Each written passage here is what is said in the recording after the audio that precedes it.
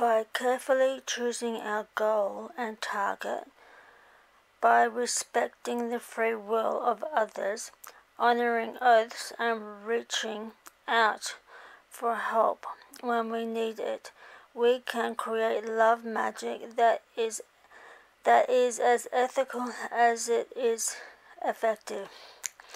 Deborah Lipp's most recent books are Magical Power for Beginners and Tarot Interactions. Her earlier works include The Study of Witchcraft, The Elements of Ritual, The Way of Four, The Way of Four Spellbook, Marry Me to Gain, and the Ultimate James Bond Fan Book. One of these things is not like the other. Deborah has been teaching Wicca, magic, and the occult for over 30 years. She became a witch and a high priestess in the 1980s as an institute of the Gardenian tradition of Wicca. She's been published in many pagan publications, including New Witch, Llewellyn's Magical Almanac, Pangea, and Green Egg, and has lectured on pagan and occult topics on 3 continents. As an active, out-of-the-closet member of the pagan community, Deborah has appeared in various media discussing Wicca, including Coast to Coast Radio, on A&E documentary Ancient Mysteries Witchcraft in America, television talk shows, and the New York Times.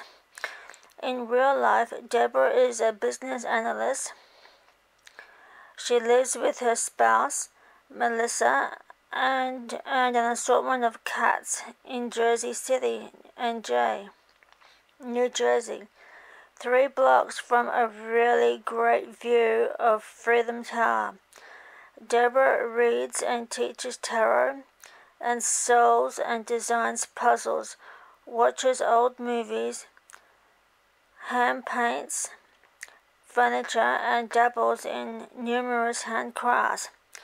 Follow Deborah on Twitter at DebLipAuthor. Building Bridges, How to Design Interfaith Rituals, Elizabeth Barrett. The world is full of religions of all varieties. When members of different religions come together for causes or events, we call that interfaith work. Many pagan groups include members of different traditions. Our eclectic circles, groups of a single tradition, such as the Wiccan Coven or a Druid Grove, may join together for major Sabbats or other activities, such as a pagan picnic. Most pagans have relatives who belong to some other faith. Therefore, some events such as hand fastings may involve people of other religions. Ideally,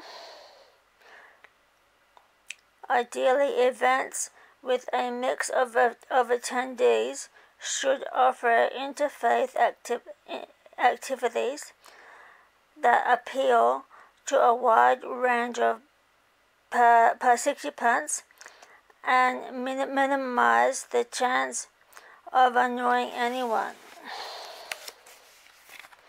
Thank you for another reading. Blessed be.